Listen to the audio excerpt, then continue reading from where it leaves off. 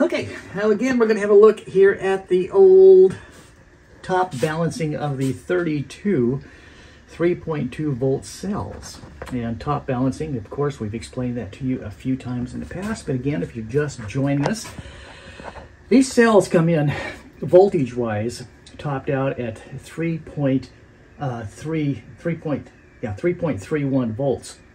But their state of charge can all be completely different. These lithium batteries or Lipo batteries, what they do is they have a linear charge on them. And like an AMG battery or a car battery, it will slowly get less and less and less voltage in it, where these will go flat for a long, till about 80% of the life or the charge of the battery, then they'll drop off dramatically. But this cell here could be at the 3.31 voltage, but it could be at 80% state of charge on that linear scale. But this one over here still could be at 3.31 volts, but could be at 40% charge on that linear scale. So what this is doing, again, explaining everything, is bringing all of the batteries back up to the same state of charge. 3.3 volts, or actually I'm going to take these up to 3.6 volts, and the state of charge will be then all the same, and then the batteries will start off equally when I put them in the bus. It's been a week now, believe it or not, top balancing these batteries, and we're now down to 3.36 as far as the amperage going in, and again you can see I'm balancing them up to 3.62, 3.64 volts.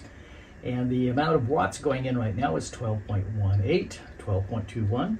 But this 3.36 has to go down to 0.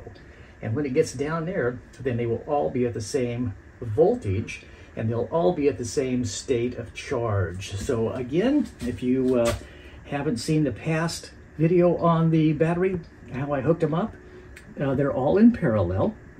They're all the positives, which is black. Remember, black on a battery like this is the positive, because they are really modeled after a house voltage.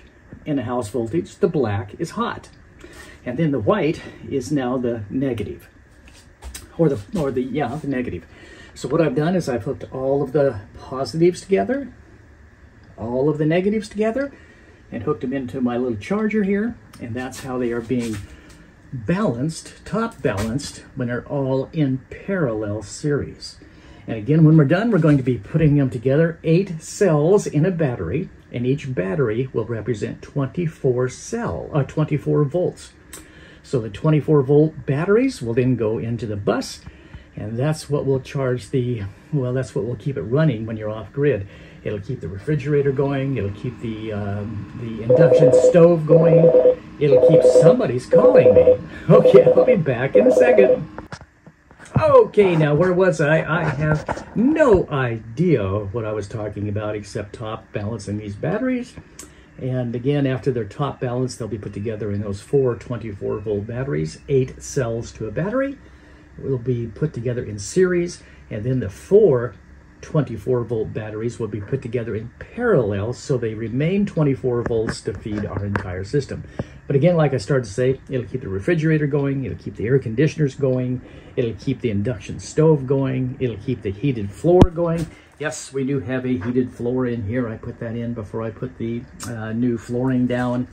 It'll keep everything going. So, and it should be able to keep it going for about 5 days, and what they call autonomous, off-grid, no sunshine type of background, a type of atmosphere. So, and I don't think I'll ever get into that. But again, remember, if I do need to do something like that, I do have an onboard 8.5 kilowatt generator that will happily recharge the batteries for me if I need to. And then we'll be putting, in the not too distant future, we'll be putting 4 540 watt solar panels on the roof, which will feed these continuously. They'll feed it when it's going down the road, they'll feed it when it's stopped, and that will keep us charged and going down the road. Then after that, what we need is, of course, food and fuel. The 2 most expensive parts. Well, not really, but as we continue to go, that will be the expense, I hope. no major breakdowns as this bus runs great. Anyway, thanks for watching. I hope you're enjoying this as we wait and see how long it will take this poor battery, or this series of battery cells, to charge and top balance. Interesting. It's been a week already, but we've come down more than one amp. And it needs, again, that needs to go to the 3.360, needs to go down to 0 for them all to be top balanced. Again, thanks for watching. Hope you're enjoying this. And remember to like, share, and then subscribe, and tell a friend about us. And we would be happy to continue doing this series of challenges here on the Brian's Bus Adventure. And again, here comes the air conditioning, so I'm going to sign off again, and y'all have a real good day. Bye!